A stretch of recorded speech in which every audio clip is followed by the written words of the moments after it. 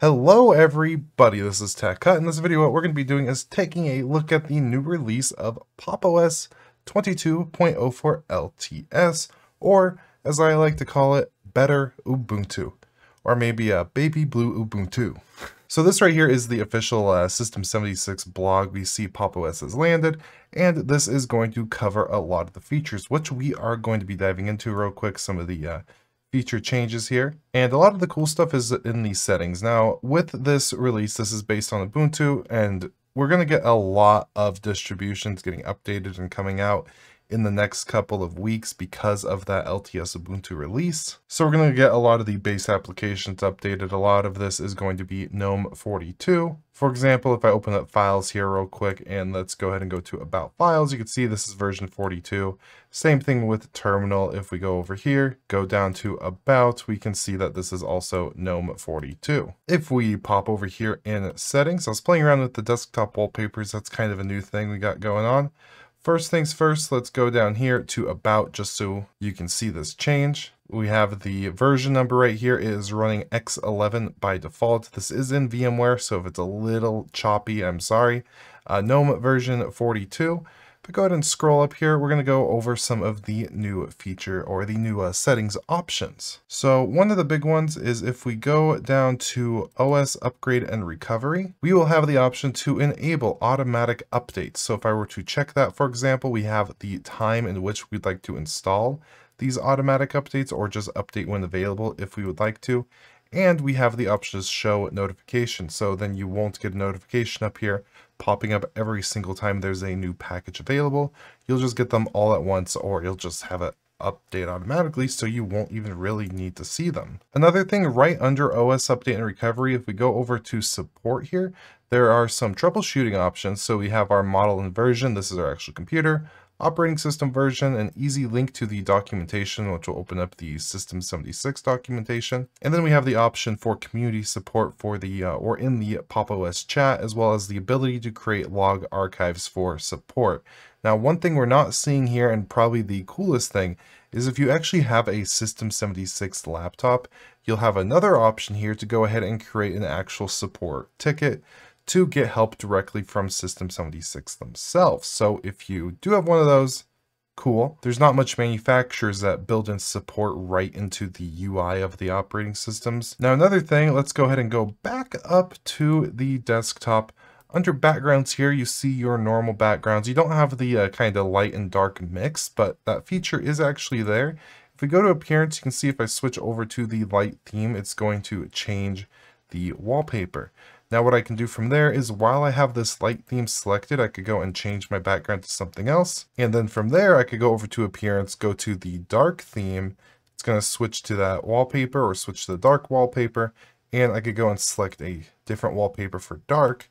So now when I go back and forth in between light and dark, it's going to save those two wallpaper preferences depending on the color scheme I'm wanting to go with. Some super cool functionality. I'm hoping in the future they have the availability to set up a timer or go based off of your geolocation, sunset, or whatever. That would be cool, but maybe in the future. Now, another thing that's gotten quite a bit of updates is the Pop Shop. A lot of it has been under the hood, so there have been code improvements just to increase general overall responsiveness and package management operation functionality, such as updating, installing things. Just overall, the Pop Shop should run a lot, or it ran good before, but it should have some noticeable performance improvements. And then when it comes to things you can actually see, it has better support for smaller sizes, which is very helpful if you're trying to use their built-in tiling functionality on a smaller display. So you can see this is still very usable even at its smallest size there. Another thing is these buttons, for example, these install buttons here act as progress bars now. So if I install something such as Tilix, which is a nice little terminal emulator, go to input our password. You can see right there we have a little progress bar starting up. So that's just another little cool addition. And if I open up the actual page for Tilix here, you can see the progress bar going across the cancel button there. And if you don't know, you can scroll down and see a lot more information about these actual applications. And I believe if we go back home real quick, there is a new recently updated section here. So these are all applications that have obviously been recently updated.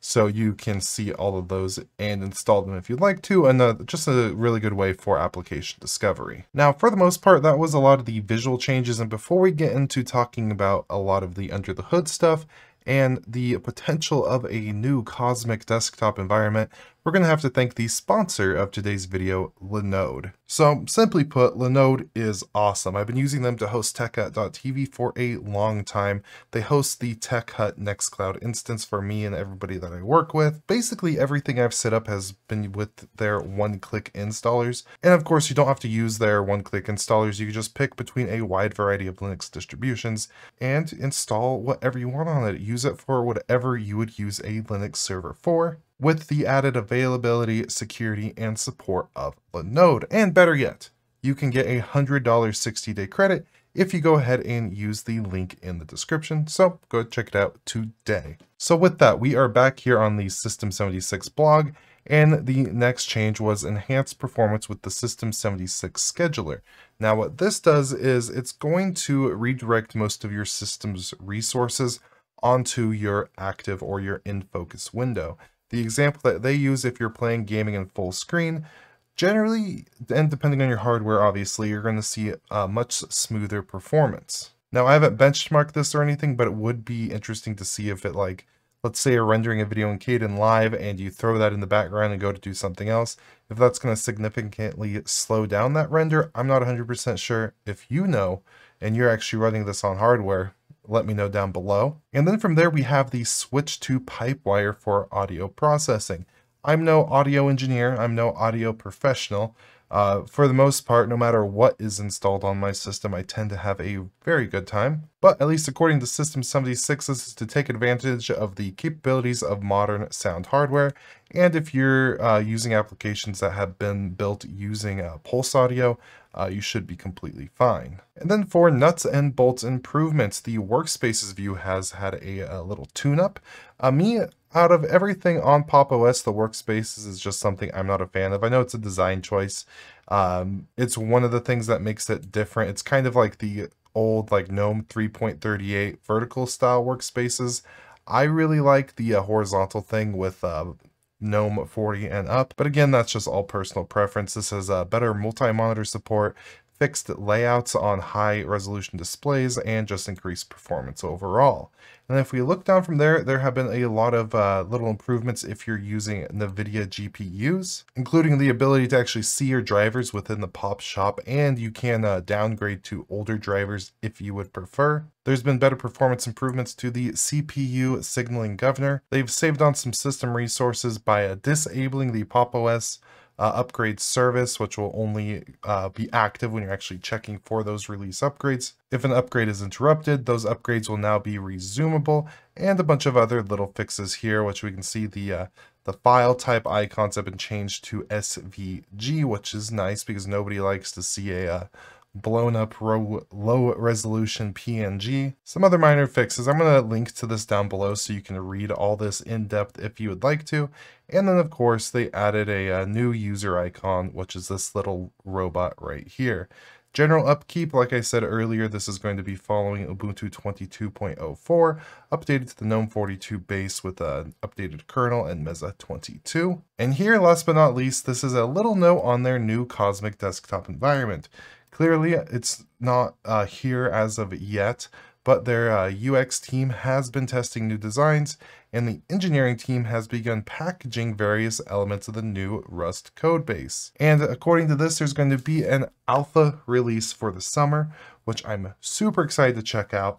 I would love to run a Rust-based Pop! OS. That would just be the coolest thing. And I'm really looking forward to what they come up with from a design standpoint, if they're going to kind of stick with this same style, and like this right here is the search. If they're going to keep all these same elements and try to just clone what they currently have working, or what their current design is, and then kind of work off of that, it's going to be really interesting to see what they do come up with. Now here goes into how to upgrade. It's really easy to actually upgrade your Pop! OS install. If you're currently running it, all you need to do is go into System Upgrade or just run one of these commands. And of course, like always, no matter who you are or what you're doing, always back up your system and keep a second or even third copy of your files. So with that, that has been the upgrades or improvements to Pop! OS. I do hope you enjoyed this video. Again, link to this down below so you go ahead and read all this for yourself. Super excited to see how this progresses. And big thank you to our YouTube members and Patreon supporters. You guys are fantastic. I just heard word that Patreon is going to be allowing video uploads, so we don't have to use Vimeo, not Venmo, whatever it is, that crappy video platform that they currently have a partnership with. So that will be gone soon. With all that, have a beautiful day and goodbye.